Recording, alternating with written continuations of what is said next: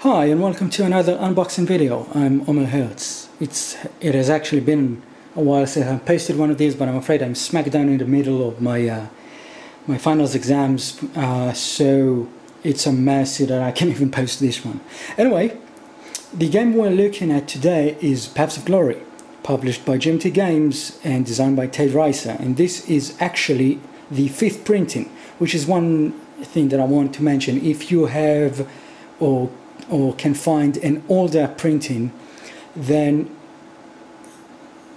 there are some changes to some of the editions. Namely, there's a new map board that comes in this, in case you're interested, and I believe, I'm fairly certain you can actually order the map board from GMT but on its own. There's also an updated rulebook if you have the rules for the 2001, I believe, edition or earlier. These are supposed to be the same rules as the 2010 edition. So that's just a note in case you already have the game, you're just interested in seeing what's in the 5th edition.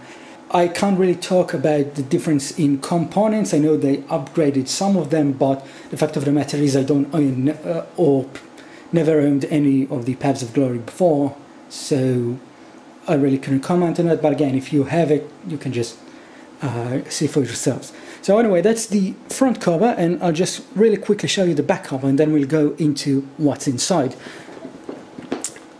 So the back cover, as we can see here, is the standard GMT back. You've seen one, you've pretty much seen them all.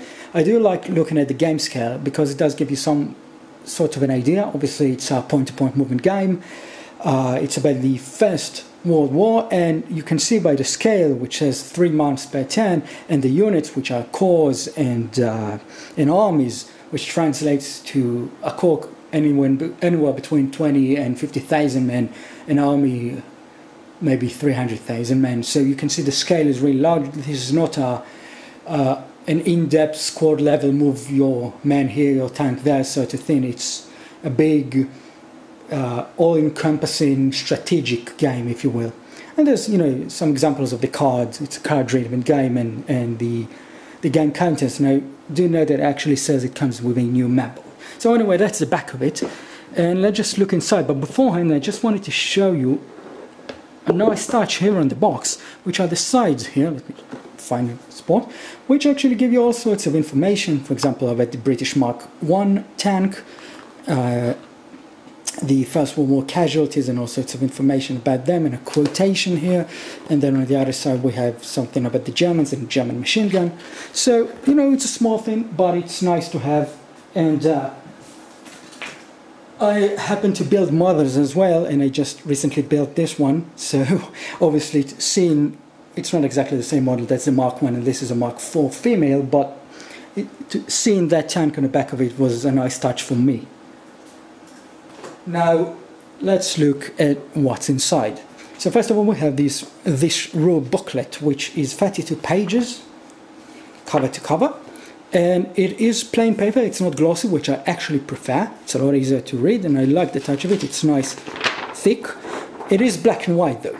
And I think some color would have been nice, especially, you know, for, let me just move some stuff away, some of the pictures, and mostly for all of the demonstrations that they have here, like this. Some color would have helped, because obviously there are a lot of nations in the game.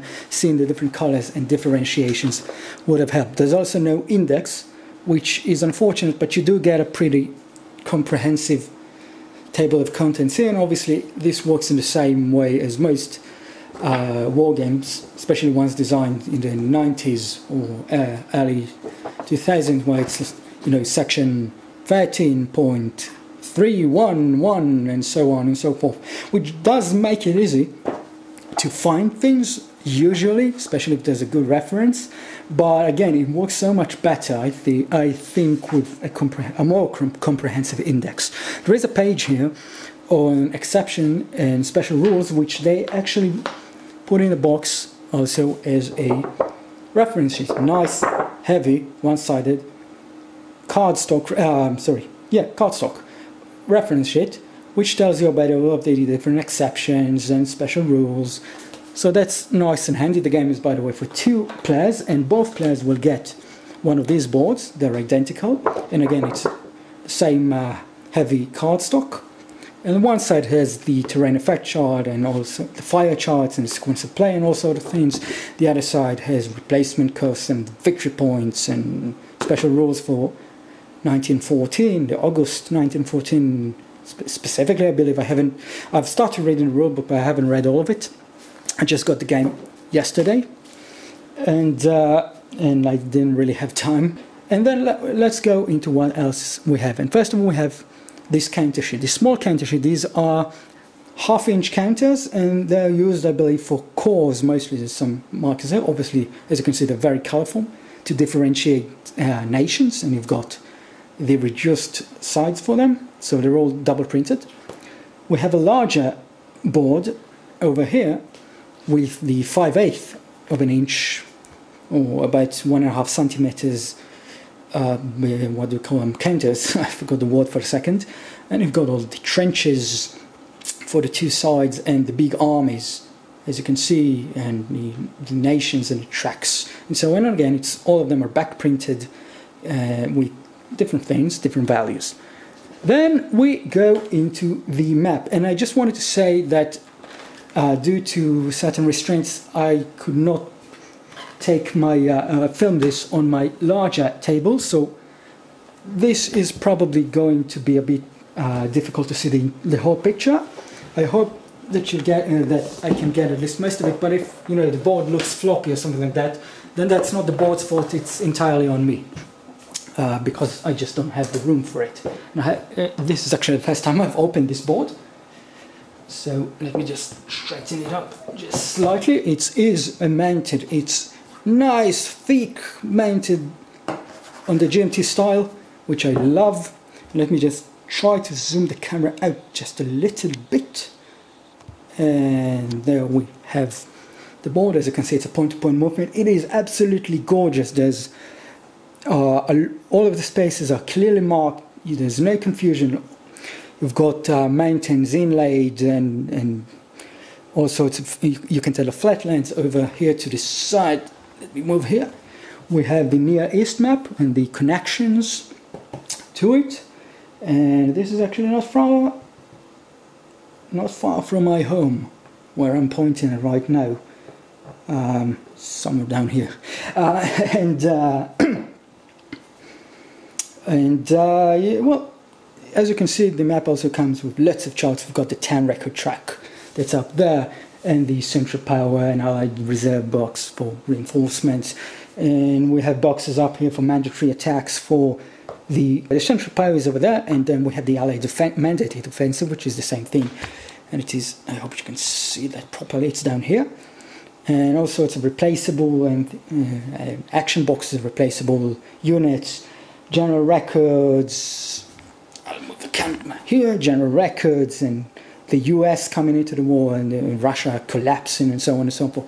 So it's a really beautiful map. There's a lot going on this map, as you can see, but it's not that busy on the eyes, to tell you the truth. It all seems to be quite well laid out. It is pretty big, so it's a nice thing that they condense it. And like I said, this is, as far as I know, a new addition to this 5th printing, which on the box it says 2014. I actually believe they printed it in 2015 when the P500 project ended.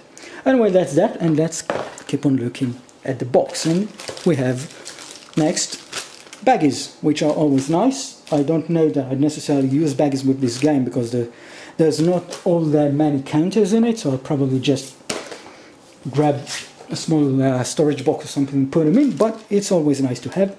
There's a couple of dice, which is interesting actually, because both the back cover and the rulebook said the game only comes with 1 dice, as you can see, with 1 die, excuse me. As you can see, it comes with 2.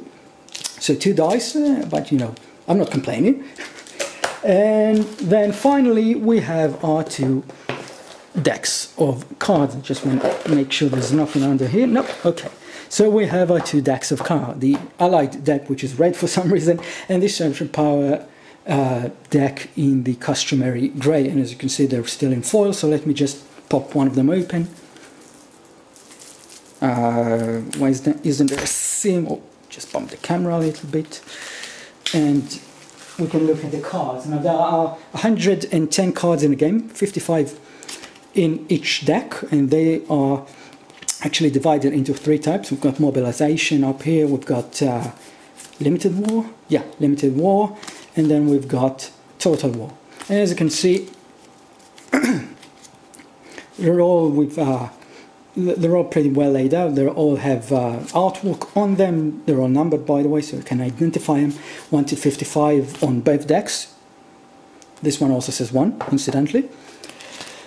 And you've got all the, the different numbers, values, information that you can use and reinforcement points, and replacement points actually, I think they're called, and the events and stuff. And it's all clearly marked. If it's a combat card, you can see it in red. If it's a card that's removed after the event is played, there's an asterisk over here. And as you progress farther and farther into the game, you're going to have more and more of these added up, as far as I understand it. So that's the deck for the German player. And let me pop this one open as well.